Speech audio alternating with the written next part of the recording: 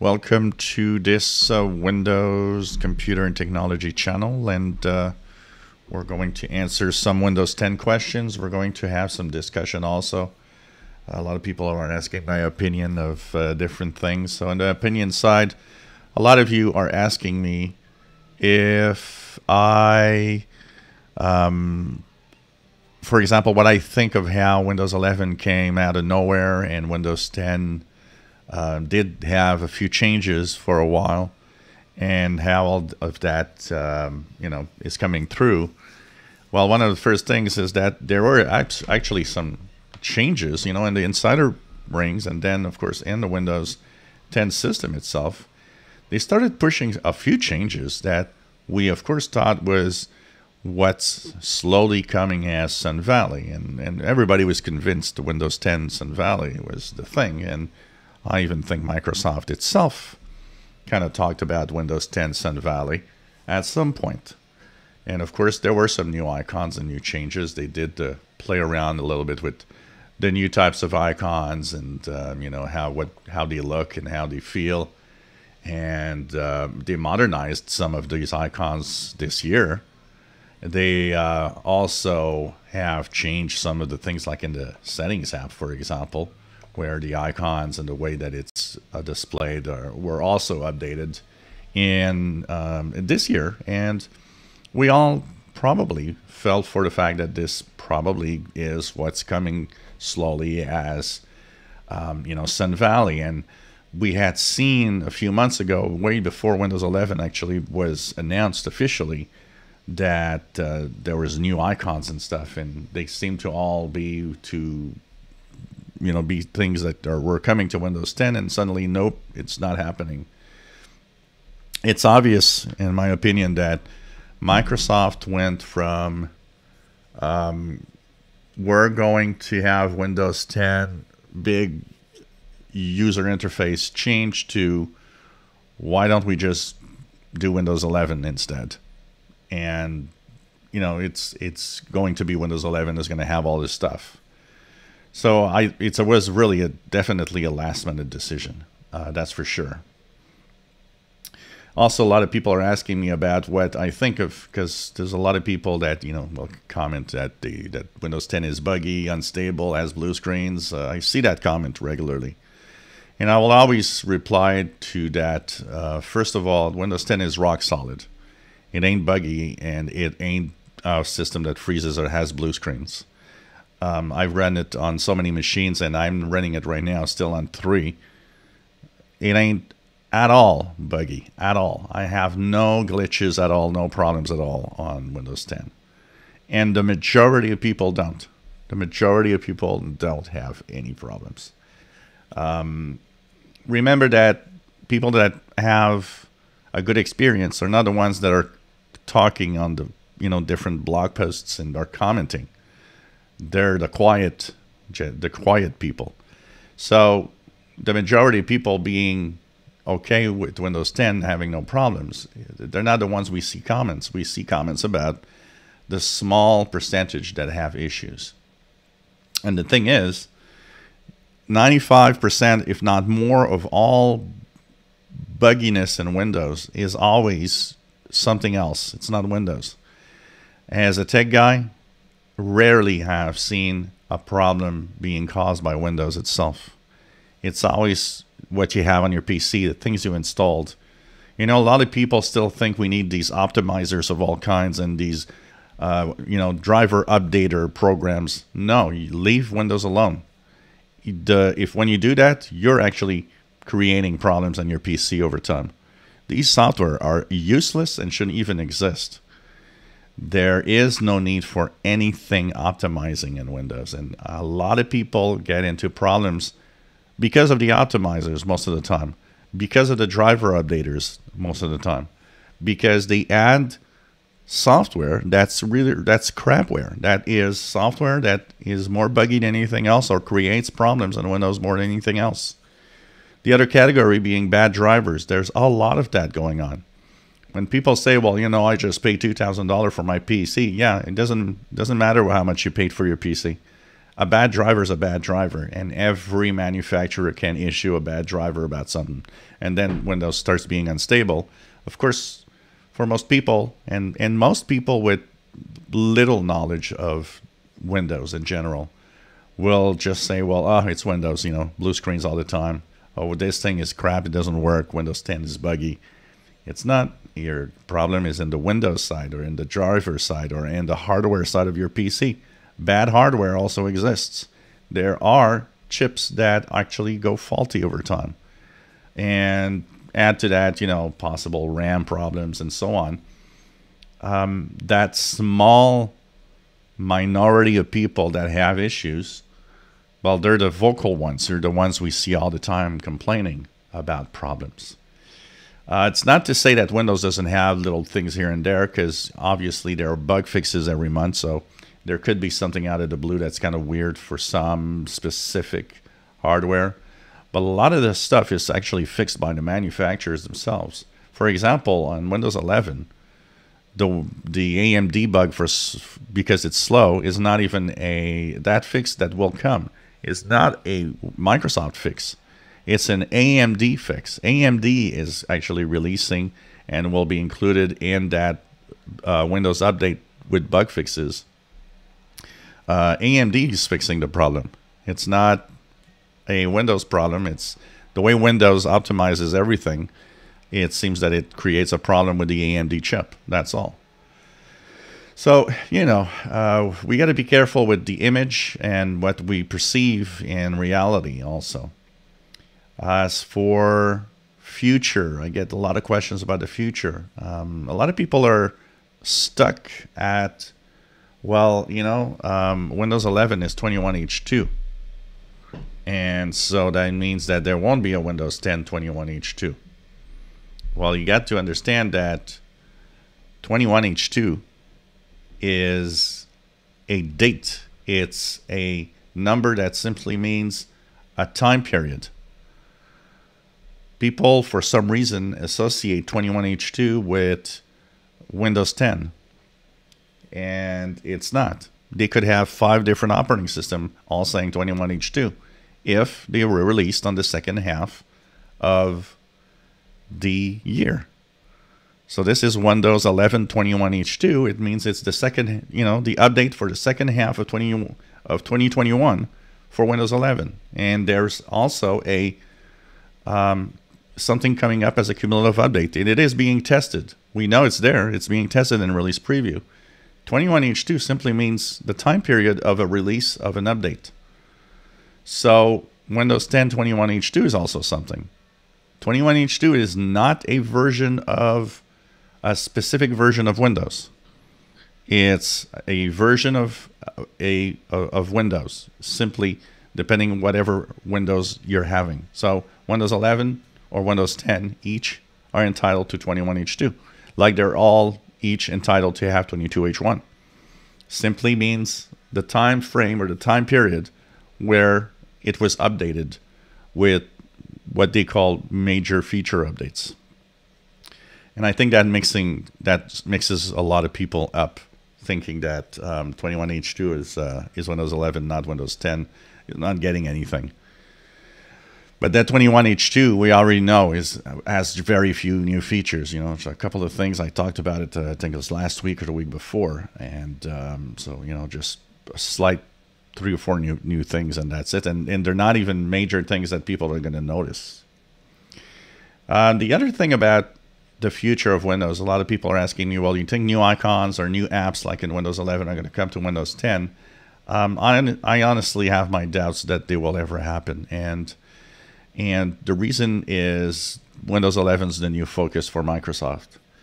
But it's interesting because let's take the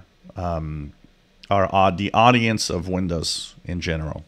The majority of people on Windows are either enterprise or very regular folks that just use a PC because they need a computer and they need it to do whatever they need to do with it, and that's it.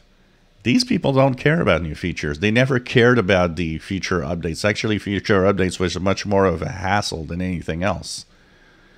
And that's for the majority of people. They're happy now that things are going to be probably very quiet. the tech enthusiasts are the ones that are unhappy with Windows 10 not getting a lot of the new stuff now. The tech enthusiasts wanted to have, the updates, the Sun Valley feel and look of the user interface, because tech enthusiasts are a different breed. We're different types of people. We're not in the same league as the regular folks using Windows every day that just don't care about the new stuff. So for people with, especially the ones that have unsupported software, hardware, I get that some are mad that they're not going to see that happening in Windows 10. But honestly, it's a good thing. Windows 10 will just have small updates probably, and that's it. A lot of questions of people saying, well, is 22H1 something? Is 22H2 something for Windows 10? Maybe, maybe not. And that is a very, very... it's a question that Microsoft just doesn't at all answer. And if they don't answer it, it's kind of telling us, well, either they're thinking about it if there's going to be something or not. Either they probably dropped it and so there's not going to have anything. I'll say it again. Microsoft is way too secretive about these things. I don't understand why, because I just don't get it. There's no, if you blurt out right now, yeah, there's going to be a 22H1, it's going to be minor. So we know, and, we'll know it's minor, and what does it change? It's very, very weird how Microsoft is unable to communicate anything. I would get it in the times when, say, Windows 95 and Mac, there was some kind of big competition or almost a war between a Mac and a PC. It's not the case anymore. This is I think it's almost as if it's an old way of thinking at Microsoft that needs to change, obviously. So we don't know what's up for next year in Windows 10. And if there are, they're probably going to be very small updates, cumulative updates. Want to make clear again, because I get a lot of people saying, well, I'm hearing everywhere that Windows 10 support is ending next year or the year after, or it's soon. And that's because a lot of people are just talking about, just saying whatever they think is going to happen, and have absolutely no knowledge and no idea of the reality of what Windows 10 is all about. And there's a lot of that on YouTube, by the way, and a lot of people are like, well, no, Windows 10 support is ending. I heard Microsoft say it. Yeah, right. False information, fake news, there's a lot of that even in the Windows and the computer PC side of things.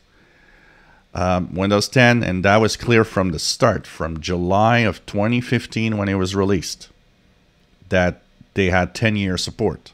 It was clear from the start, 10-year support.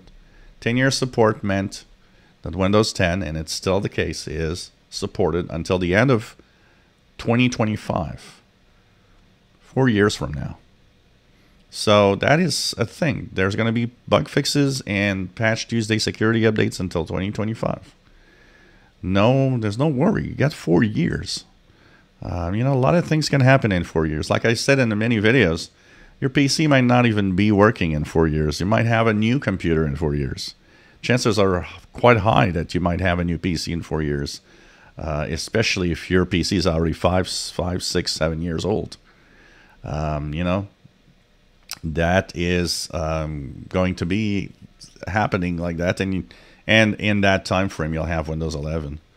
I still think most people that are going crazy over the fact that their PC is unsupported think that, okay, this is the time for the huge movement to Linux. I can tell you Linux won't budge. It won't have more people. It's not like that. People are reacting as if today we have Windows 11, I'm not supported, so Microsoft has abandoned me. Nope. Your Windows 10 is still working for 4 years. Your computer is still going to work for the next 4 years. And if you ask regular folks, Linux, they're all going to say, what the hell's that? If you ask Enterprise, they're all going to say, are you crazy? We're not moving to Linux. Because it's too big of a change. And regular folks, they don't care. Their PC runs, Windows 10 runs. All the people that say, well, now I'm moving to Linux, that's it. Yeah, they're probably already Linux fanboys that are already in Linux. And they're trying to convince the world that Linux is going to be that big next new thing. Linux will never be that big next new thing. It is the underneath code of many things, including Chromebooks and Android and so on. So it's not that it's not used. It's just used in a different way because Linux, as it is in general, for most regular folks, is unusable. They won't be doing what they want. They won't understand anything about how the whole thing works. They might, for some people. And most people that actually are talking about how regular folks could use Linux easily are people that are more advanced than the majority of computer users. And I can tell you, because I get this all the time, so all computer users today are way more advanced than you think. No, they're not. I've been to tech for 15 years, and I look at some people around me. Nope, they're not. They're not more knowledgeable about computers today as they were 20 years ago. It's not the case. If you know Linux and if you dabble or have tried it, you're already more advanced than a lot of people that use PCs. It's the way it is. And so there won't be a nudge or a bug, people are going to flock to Linux now. Nope. People are going to flock to other things. Before a regular folk goes to Linux, they're going to be using some other device, and computers or PCs are going to be thing of the past. They won't need that anymore. Though there are more, there are going to be more people going, well, maybe I need a tablet. I'll use either Android or they'll go to iOS and use an iPad. Stuff like that. They might be just using their smartphone. The trend is to that. The trend is not to the PC future. It's to other devices as time goes by. And that is clear. And, most of the people that are here and say, well, now it's the time for Linux, and now I can see so many people on Linux. Nope, there won't be. You won't even see a change in the amount of people going to Linux. Every time there's a new operating system, a new Windows that has some specifics for hardware that pushes away a lot of the computers, there's never been a move to Linux or Mac because of that. There's simply been, as time goes by, computers get replaced. People just move on. But that said, I don't predict Windows 11 ever getting or going to the amount of people using Windows 10 that, like we have now, 1.3 billion machines. And that's not because people are going to move to Linux or Mac. That's because people are going to move away from a PC and use other devices. Because that's the trend of the future. If you use Linux, you're a different, like a tech enthusiast, you're a different breed of user. So, hang on, and that's pretty much what I have to say on that. As for the rest, when people, I saw a couple of people, it's like, well, I have this problem where this thing is, and all you say is, who cares, and wait. Well, that's not a solution. What a bad video. It's like, so you already have contradictions or possible problems, and you still want to move on to Windows 11? I think you're the one not really thinking and thinking it properly. It's as simple as that. You just stay on Windows 10. Who cares about Windows 11? And the majority of people don't care about Windows 11. It's already a fact. So it's just, I find it funny the way that people go and start ranting and going crazy over the fact that my PC is not compatible, or who cares? You're on Windows 10. That's it. If you enjoy my videos, please subscribe, give us thumbs up. Thank you for watching.